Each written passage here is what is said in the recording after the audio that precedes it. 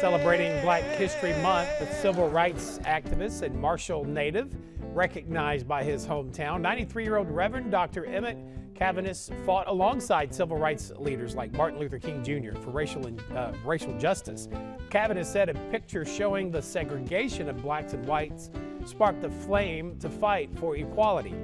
The Harrison County Historical Museum paid tribute to his contributions through a traveling exhibit called Journey Stories, highlighting his life. Caviness explained where democracy is today. I think we are at a juncture whereby we have to test our democracy.